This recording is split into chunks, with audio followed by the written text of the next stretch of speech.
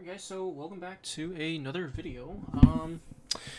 So let me actually show you guys where we are currently. So I actually just wrote this out right now. This is my plan for the rest of this course. So far we've covered everything up until number 7. Okay, yeah, I think 7 was just uploaded like just now, I think. Right? Conditional statements. Please tell me. Did I mess this up? Intro to programming variables, data. Oh, okay, yeah. It's the data types and literals was episode number 3. That's right. Okay. Sorry about that. And then okay, so we're on episode number 7 right now. So we're gonna cover Boolean and Boolean/logical operators. Okay, but I just wanted to keep you guys on track. We're gonna be learning the rest of these things later on. There's also one thing that I do need to talk about, and that's scope. That's very important, and I'm so worried that I'm not gonna cover it, even though I know I am. But we're gonna get to that in, I guess, episode number 10. Okay, so we're on episode number 6, and we're gonna talk about a Boolean or Boolean/logical operators. Okay, so let's go ahead and dive right into it. So there are 3 logical operators. You can also call them Boolean operators. Okay, so they pretty much look like this. Let's go ahead and create a file, and let's just say boolean.js. I'm really bad at naming these things, but hopefully you guys aren't as terrible as I am.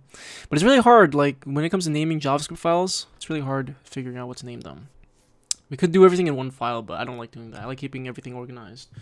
So there are 3 types of logical operators, and the whole point of logical operators is to connect 2 or more relational expressions into one, or we can also reverse the logic of an expression. Okay, so there are 2 operators that we use to join 2 conditions together. So in the last video, I showed you guys how to use conditions to form conditional statements, right? If condition, then do this, right? Else, do something else. If this, or else if this, do that. Okay, so if you guys didn't watch that video, definitely watch that video. But let's just say if we need to join 2 different conditions together to form the final condition, right? How do we do that? We use logical operators. Okay, so here's a good example, right? Let's say we only want to go to the park if 2 conditions are met, right? So let's just say condition. Let me zoom in a little bit. Condition. Oh, that's too big. Condition number 1. If it is sunny. Okay, so if it is sunny, and let's do condition number 2. What else? If it is 70 degrees. If it is greater or at least 70 degrees. Okay, so if these 2 conditions are satisfied, okay, then we're going to go to the park. So we're going to say if condition 1 and condition 2, then we will go to the park. And I know I'm kind of like just writing like some pseudocode, but I just want you guys to understand the thought process, the logic, before we really get into the code. That's the most important part, right? The code, the JavaScript syntax, that can wait. The important part is understanding the thought process and the actual logic, right? That's the fundamental of programming. Okay, so, and I put a lot of emphasis on this and, okay? Because and is a logical operator, and what this logical operator does is it connects 2 expressions into one. Okay, now in order for this whole condition to be true, both expressions must be true, otherwise it's false otherwise, right? So if at least one of these conditions are false, the entire condition is false. And let's think about that, right? So think of it like this, right? Remember how we said earlier, we will only go to the park if 2 conditions are met. If it's sunny and if it's at least 70 degrees. But if one of those conditions fail, we're not going to go to the park. That's how the AND operator works. It's also known as a conjunction if you want to go into more like, Boolean algebra or discrete mathematics. That's what they call it in those senses. But in programming sense, we just call it AND. Right? And the truth value of this condition, right? This is one condition now because we're joining these 2 conditions into one with the AND operator. And the truth value of this is going to be determined on the truth value of both of these. So if these 2 conditions, if they're both true, then the entire truth value of this whole condition will be true. Okay? If at least one of these conditions are false, then this whole thing will fail. Okay, and if both are false, it'll also fail. And if you think about it, right, if we speak it out in like the English sense, right, if we say if it is sunny and if it is at least 7 degrees, then we will go to the park, right? They're both true. But what if we said this? If it is sunny, right, is that true or false? Let's say it's not sunny. So the condition number 1 fails. So since it's not sunny, and since it is 70 degrees, but it's not sunny, we're still not going to go to the park because this condition fails. Okay, so let me actually see if I can write out like a table real quick, because I think the best way to really understand these values is by using a truth table. So let me write a multi-line comment for you guys. This is how you write a multi-line comment. You do / asterisk enter, and now you can write as many lines as you want. Okay, so let's do this. Let's do a simple truth table. This is what we call a truth table. So typically you have A and B. Okay, so 1, or let's just say T for true and F for false, right? So let's say this. So true, true. Let me move this up there. Okay.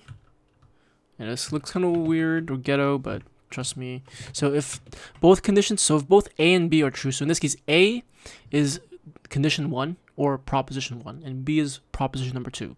So if A and B are both true, then the truth value of that condition is going to be 1. And we can actually label this as A and B. This is how you would label and in discrete mathematics. Okay, but you can also just say and like that.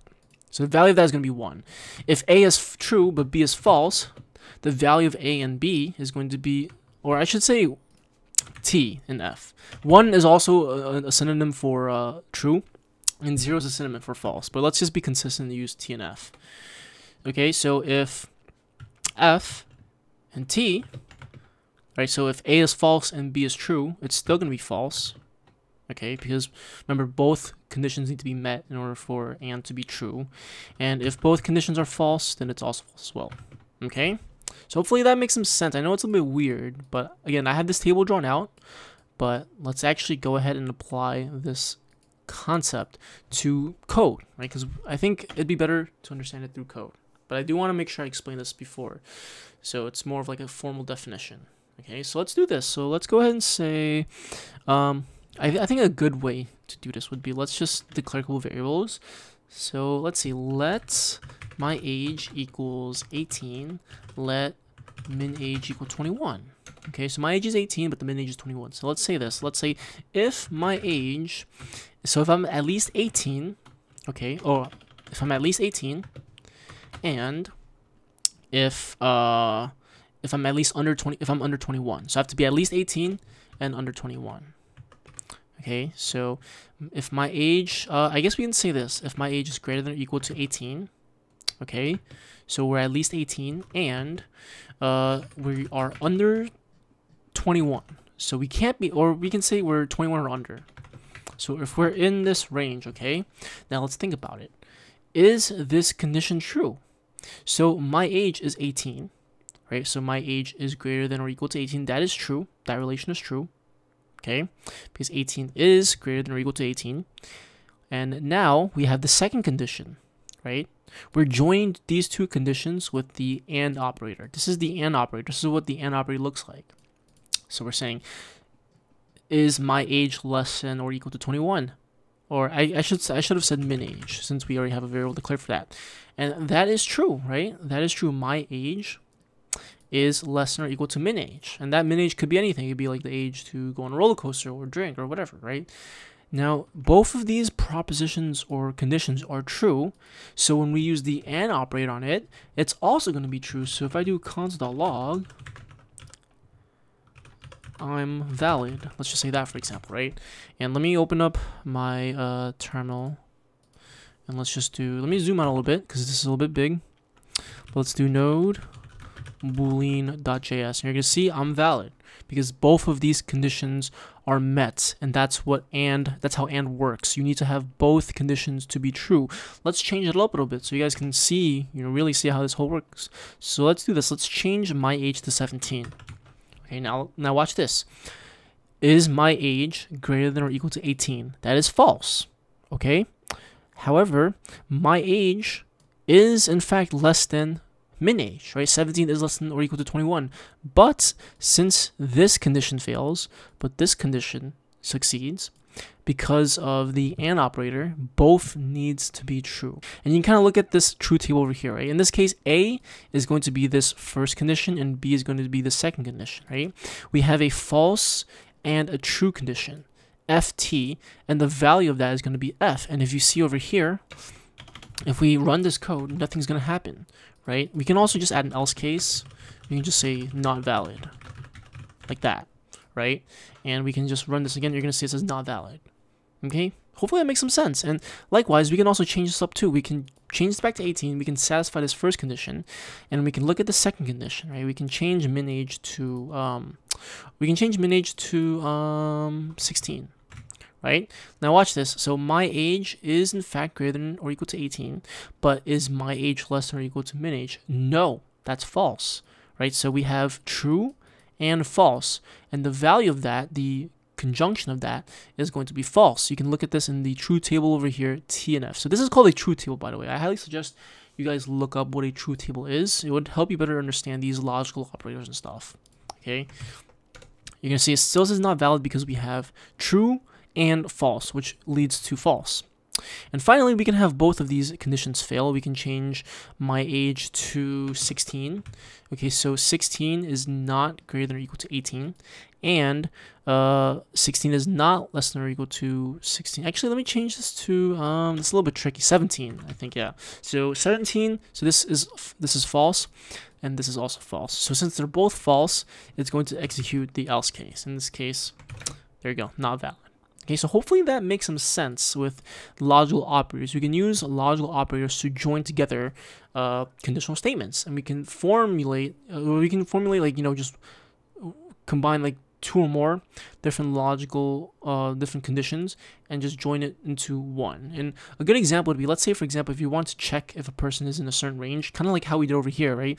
Basically what we were doing here originally in the first place was we were checking to see if the person is within the range of 18 to 21, right? That's what we're doing here. We're basically checking to see if their age is between 18 and 21 inclusive, which means that they're at least 18 and they're at least 21 or under. That's what we're doing here. It's very good, so you can definitely use this to check to see if like a number is within a range. There's a whole bunch of stuff you can do with it. Okay, so we've talked about the AND operator. Let's talk about the OR operator. Okay, so again, I think the best way to really tackle this is by really kind of like reading out English sentences to really, I think it's a good way to really, like, you know, hear it out so you can, you know, see how it works. Okay, so let's go ahead and just copy this stuff again, move this on here. So let's do this. Let's use the same conditions, but this time instead of AND, we're going to use OR. Now, OR is also another logical operator. It connects two expressions into one. Okay, the only difference is, well, the difference is that one or both expressions must be true for the entire expression, the entire condition to be true. So even if one condition is false, but the other one is true, the entire thing is going to be true. Because if you think about it, OR, right, it can either be this or that. As long as one of the conditions are satisfied, you're still going to do whatever you want to do, right? And if we read out this English sentence over here, right, think of it like this: if it is sunny, or if it is at least 70 degrees, then we will go to the park. If you think of it in like a more like realistic sense, right? So let's say if it's not sunny, so condition number one fails, right? However, it may be it can be any kind of condition that's not sunny. It could be cloudy, right? It's not sunny, but it's cloudy. But hey, it is at least 70 degrees. Condition number two is satisfied. And since that second condition is satisfied, we're still going to go ahead and go to the park. Because of that second condition being true, the entire overall expression, the entire overall condition is true. Okay? And the only time, the only time it's going to be false is if both conditions are false, right? So let's say, for example, if it is not sunny, or let's say, for example, like this. So if it is sunny, it's not sunny. Or if it is at least 70 degrees, let's say it's not at least 70 degrees, right? So in this case, both conditions fail. Since neither condition was satisfied, then the entire expression, the entire condition is false. So we're not going to go to the park. It was not sunny, and it was also not at least 70 degrees. We're not going to go to the park. Okay, so let's actually implement this in code. So I guess one thing we could do is we can say this. Let's say let sunny, or let's do this. Let is sunny. Let's say this is true. Let is at least is warm. Let's just say is warm. That's going to represent the weather. And let's say this is false. Okay. Now we can use these Boolean values in our condition. So we can say if is sunny.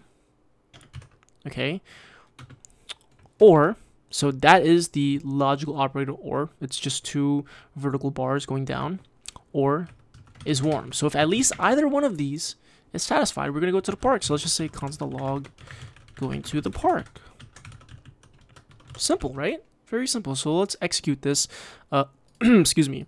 Let me comment this part out. So I can comment this out by using a multi-line comment like this. Simple. All right, so let's run this again. Going to the park. See? So sunny is true, but is warm is false. Because at least one of these conditions are satisfied, we're still going to execute everything inside this code conditionally. Okay, awesome. I think that's pretty awesome. Okay, and let's see. I guess we can also draw out another truth table for this as well, which I guess I'll do. So instead of A and B, we'll do A or B. So the way it works is if both conditions are true, perfect. Both conditions are met. We've already met the minimum condition, but they're both true. It's going to be true. True or false, right? So if at least one of the conditions is true, either A, in this case A is true, so the entire thing is going to be true. Likewise, A is false, but B is true, the entire condition is going to be true. But since both conditions are not met, they're both false, the entire thing is going to be false. And again, highly suggest you guys learn how to, highly suggest you guys look up truth tables. Okay, it will definitely help you out a lot. Okay, so that's the OR operator. Let's talk about the last operator, the not operator. Now, earlier you may have seen in my previous videos, you may have seen the exclamation mark. That is the not operator, also known as the negation operator. And pretty much all it does is it just reverses the truth, right? It reverses the truth value of an expression. So, for example, it's kind of like the inverse, right? It makes a truth value false and it makes a false value true. Okay, so for example, right now you can see over here, let's do this. Let's set both of these values to false. So it's not sunny and it's not warm. So to do it else, let's just say not going to the park. So if I go ahead and run this, it's going to say not going to the park because both of these conditions are false. Okay? But what if I use the negation operator to change one of them, right?